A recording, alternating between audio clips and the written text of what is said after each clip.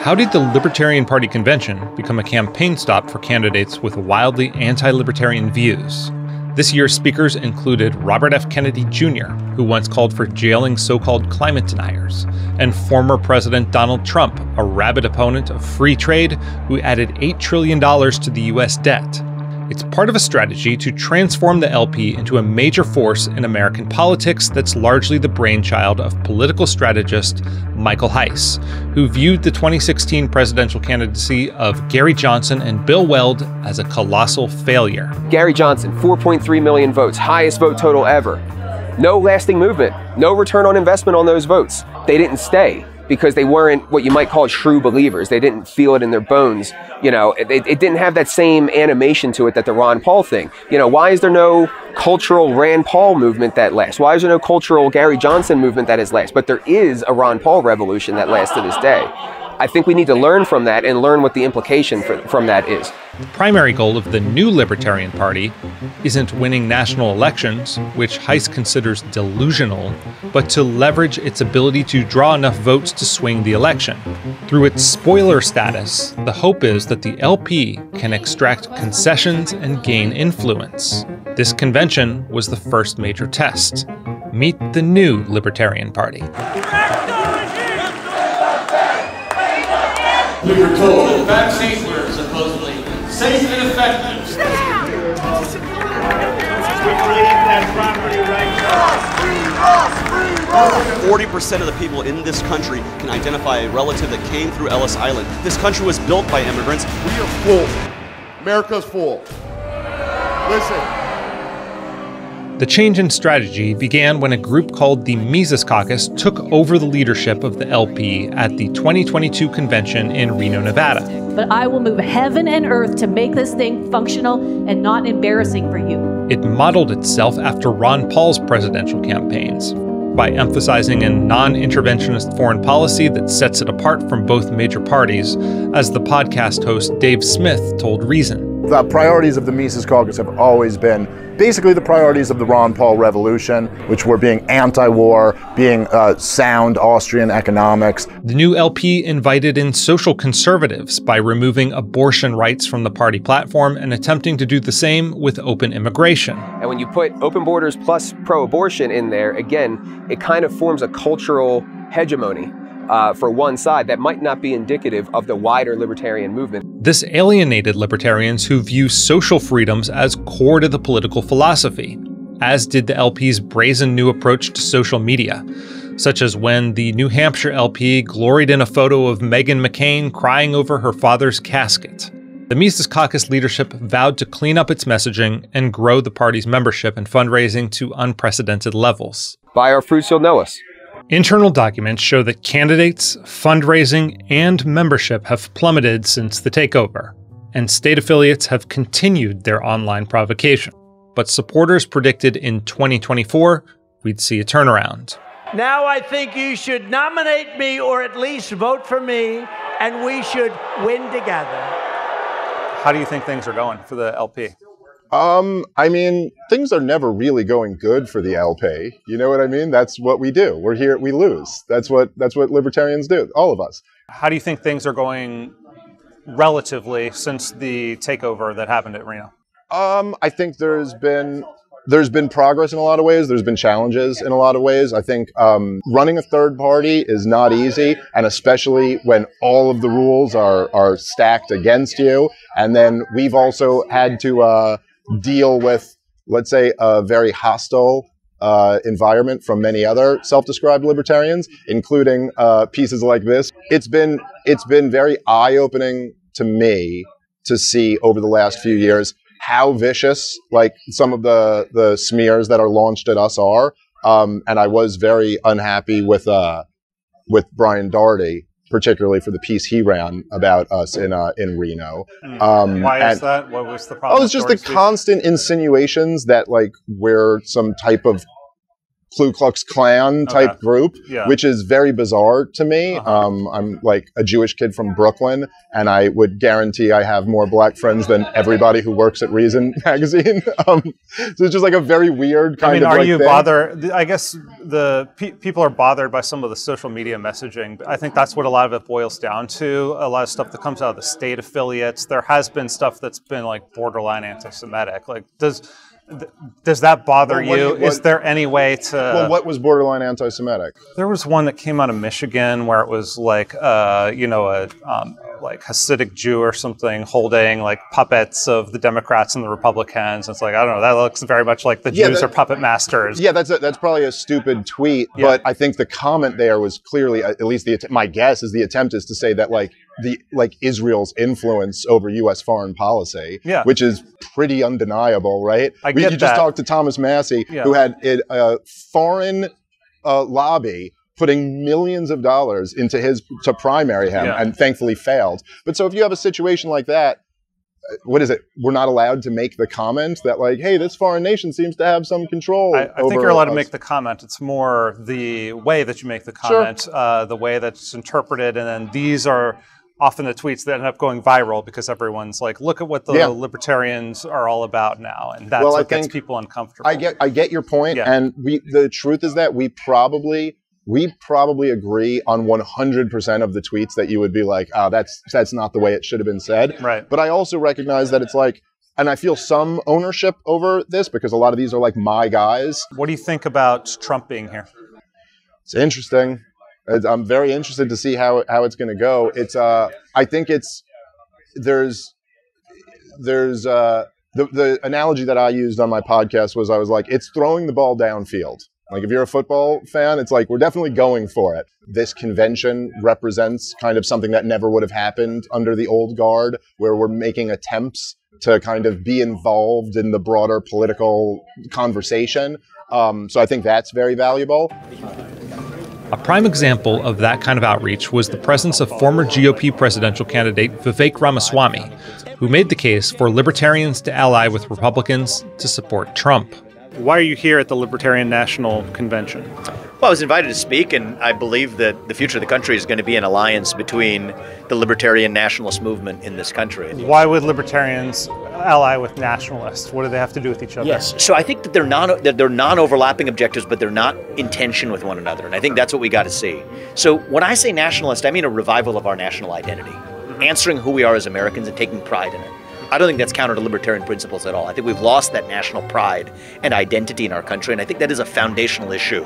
Kentucky Republican House member Thomas Massey, a favorite of libertarians for his opposition to COVID lockdowns, regulation, the Federal Reserve, and debt-financed federal spending, also attended the convention for a day. And I think the Libertarian Party is really smart to invite other people to their convention.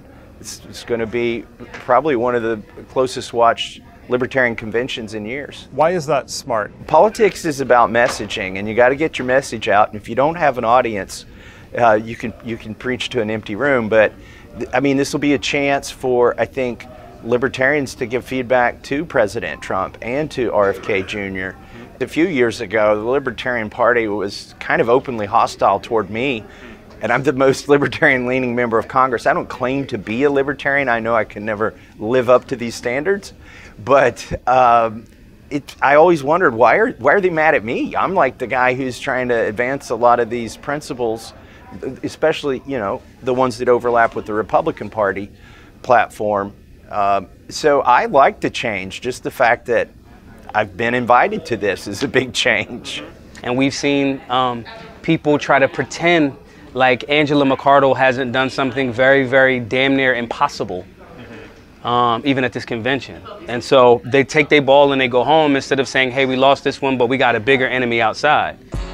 Maj Touré is the founder of Black Guns Matter and a Mises Caucus supporter. You're about to change America. So you think that's a good thing that Trump is here at the convention? I think everything is a gray area. It's not good until we get through it. I think that the visibility of it is going to be great for the Libertarian Party if we can maintain what our principles are instead of leaning towards what some of the people that will come to the convention to see Trump speak You got to be careful. Sometimes you dance with the devil changes you. You don't change the devil. The Mises Caucus's favorite presidential candidate was Michael Rechtenwald, a former self-described Marxist college professor and author of The Great Reset and The Struggle for Liberty. I spoke around the country detailing and arguing against the COVID totalitarianism under which we suffer. He views politics through a populist lens, whereby elites seek total control over the population by leveraging or even creating crises such as the COVID-19 pandemic to achieve such ends. Great question. So I'm the only candidate in the race that's actually talked about the other threats, new threats to liberty that we face. Agenda 2030, the climate tyranny, climate change tyranny, and what's been called the Great Reset, which is really just the project of the World Economic Forum and the UN to institute this new stakeholder capitalism model and to control and regulate the population through all kinds of climate change regulations and restrictions. It's a similar message to that of RFK Jr., who threw himself into the ring for the Libertarian Party nomination at the last minute. Tens of millions of Americans are waking up to the fact that they were lied to the fact that they were manipulated, that they were gaslit. Except for a narrow elite that's still promoting it, mainly in the media, Americans have lost all trust in our public institutions. You know, I'm sending in this video from California this morning to let you know that I accept this unexpected honor. I've always admired the Libertarian Party. I have a deep alignment with the core values. Although Trump was ineligible to seek the party nomination because of a GOP ban on running with multiple parties, that didn't stop him from opening his headline speech by proclaiming himself a libertarian and asking for the party nomination to a chorus of boos. If I wasn't a libertarian before, I sure as hell am a libertarian now. Much of my record is libertarian. D. Roy Murdoch wrote an article yesterday in which he mentions just some of the things that make me a libertarian without even trying to be one. That's nice. The Libertarian Party should nominate Trump for President of the United States. Whoa, that's nice. Only if you want to win. Only if you want to win. Maybe you don't want to win. Maybe you don't want to win. Keep getting your 3% every 4 years. Trump did garner some applause later in the speech when he began to address some of the LP's demands. He promised to commute the life sentence of Ross Ulbricht, the founder of the black market website The Silk Road. And if you vote for me on day one, I will commute the sentence of Ross Ulbricht to a sentence of time served.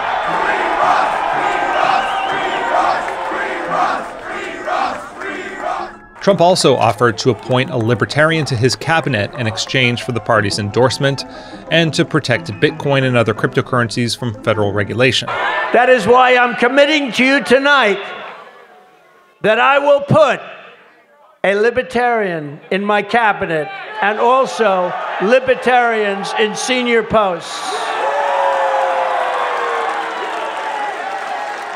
I will ensure that the future of crypto and the future of Bitcoin will be made in the USA, not driven overseas. I will support the right to self-custody to the nation's 50 million crypto holders. I say this with your vote. I will keep Elizabeth Warren and her goons away from your Bitcoin. Post-speech, 3 presidential nominees delivered a response, but most of the crowd and media had cleared out by then. Rechtenwald walked out in the middle of the post-speech press conference and later admitted he was high on a gummy edible. I really think this is getting redundant, and I'm not interested in carrying out an all-night Donald Trump roast. It's just a little bit boring, and I'm just not. This is not something I want to keep participating on. You can opt out. It's a voluntary move. What did you think of Trump's speech? It was fun watching him speak and everybody's reaction, it was kind of what I expected. You know, he'd get a few cheers. Some people would really boo him. I give anyone credit who's willing to go in a place they're not really wanted and deal with the boos and talk to people. I don't feel like he brought his A game. I feel like it was a slog and he got through it. We got through it. That room was the weirdest room I've ever been in. What did you think of the crowd's reaction to President Trump? I think that they want to hold elected leaders accountable, and I can appreciate that. Do you think that there is common ground between MAGA and libertarians? Well, when you ask 10 libertarians what they believe, you get 10 different answers. So I'm sure not all libertarians, but there's definitely some crossover and some opportunities. It has been a positive experience overall. I've been spoken to by multiple reporters from other countries. The media coverage has been great, and they all asked me, what is free Ross? And I think it's a big deal. Are you glad he came? I like the exposure to the Libertarian Party. I think that's super valuable. I think it was a valuable thing for him to get to experience a crowd like us, where we're not completely bought into his bullshit. And we know that when he says Joe Biden, you know, invented all this inflation, it's like, no, man, like you started this. I think this convention, and especially over the last couple of years, just from what I've noticed of the party being involved with it, is just that we get talked about a lot more now. Does that convince you to vote for him? Absolutely. And what about you? Are you ready to vote for Trump? No. Are you going to vote for Trump now? No. For McArdle, the media attention and the fundraising from Trump's appearance constituted a major vindication of her strategy. We have stopped the bleed, the churn of expiring membership, and everything is starting to get better. Financially, membership, media, the whole thing is starting to get better. It's taken 2 years of work, but we're there. The Mises Caucus has adopted a strategy of using the Libertarian Party's spoiler status as a bargaining chip. With Smith's encouragement, their Arizona senatorial candidate dropped out and endorsed the Republican Blake Masters, who once said libertarianism doesn't work in a special election, on the grounds that he was the lesser of two evils. Masters lost the race anyway. It seems like part of the strategy is you're kind of trying to use the party's potential spoiler status as like a bargaining chip. And they explicitly did that in Arizona by dropping out and endorsing Blake Masters. Is that something we should expect to see in 2024 with this outreach to the Trump campaign? None of our candidates have expressed a desire to drop out of the race and endorse anyone. That is not a decision that is up to me. And in Arizona, that decision wasn't up to me. And it was a very difficult PR hurdle to overcome at the national level because we were out of sync on that. But the next day, a central pillar of the Mises Caucus's professed strategy would crumble beneath them. I please implore you guys to support Michael Rechtenwald for President of the United States of America on the Libertarian Party ticket. Thank you all so much. I love you guys. Thank you. In a surprising twist for a party controlled by the Mises Caucus, which had just re-elected McArdle as chair the previous day, Michael Rechtenwald was knocked out after 6 rounds of voting, leaving Chase Oliver as the last remaining candidate. Oliver, who rose to prominence within the party after forcing a crucial Georgia Senate race to a runoff in 2022 by drawing 2% of the vote, had clashed with candidates from the Mises Caucus faction over immigration during the debate. So yes or no, open borders or not? A border that allows anybody to move Yes or through. no, open borders or not? Do you want to build a wall? I don't want to build a wall. I don't want to build a wall, but it sounds like you want an open border. Which is it? Yes or no? A border where people who are peaceful can freely move. Is that a yes? Or is that in no? line with our plank of our party, yes. I support the free movement of people, goods, and capital across borders. Yes. In the final round of voting, Mises Caucus members attempted to whip votes for NOTA, or none of the above, to ensure the party ran no candidate this year. But Oliver won with 60% of the vote. Since then, Smith and several other Mises Caucus members have made clear that they will not vote for Oliver, whom they believe didn't do enough to resist COVID-19 restrictions. Oliver concedes that the pre-Reno Reset Libertarian Party should have opposed lockdowns and government vaccine mandates, both of which he publicly opposed, more vociferously. You know, I could say that there has been instances during COVID when we maybe erred on the personal responsibility side as opposed to the fighting mandate and lockdown side. We should have been maybe a bit more forceful there. But if we look at messaging, we have to have professional messaging. My message is pretty simple to those voters out there who have not heard from a libertarian. It's that if you're not committing force, fraud, coercion, theft, or violence, if you're just living in peace, your life is your life, your body is your body, your property is your property, and your business is your business. It will never be mine, and it should never be the government's. And I think that is a message that can resonate with so many young people who are tired of picking one or the other. Oliver's victory complicates the Mises Caucus's strategy. They control the leadership positions, but not the face of the party. Following his nomination, Oliver was attacked online by Mises Caucus members and Trump supporters for his alleged weakness on COVID policy, his views that parents and not the state should decide whether puberty blockers can be prescribed to minors, and that Oliver, who was openly gay, had appeared at Pride events holding a rainbow flag. McArdle responded a week after the convention by hosting a live stream with rainbow imagery and donning a red clown nose. She gave Oliver the party's official endorsement and pledged to help him mostly in blue states where he'd be more likely to take votes from Biden. People think I'm going to endorse Donald Trump. Well, I'm not. Get in, loser. We are stopping Biden. And one of the best ways to do that is to support Chase Oliver and go hard in the paint for him in blue states. I know, it's like a total clown show thing. Well, I'm 100% here for that clown show. We got to do it. We got to do it to get Ross free. The Libertarian Party grabbed attention and obtained promises from Trump. But if elected, will he follow through? Can a Libertarian Party so deeply divided on questions of strategy and ideology make a difference? What would success look like for the Libertarian Party in 2024? Well, you know, there's that ultimate victory of winning the White House, but short of that ultimate victory, there's a lot of other things we can look to. How many states can we win or secure ballot access that makes it easier for libertarians to get on the ballot and make voters, the casual voter, comfortable with seeing libertarians? How many states can we earn major party status that gets us access to the primary ballot or additional media coverage that we wouldn't have had otherwise? How many local electable races can I, as the presidential candidate, get out there, knock on doors, get some fundraising into, push them across the finish line? But I think the most important thing that we need to do as a party to build our foundation up is I want to double our party's membership and hold it for the next 4 years. Every presidential election year, we get this huge influx of new members and they drop off. I'm not leaving in November. I'm going to stay deeply involved in the party and making sure that every voter who said they're interested in Chase gets interested in the Libertarian Party in their neighborhood.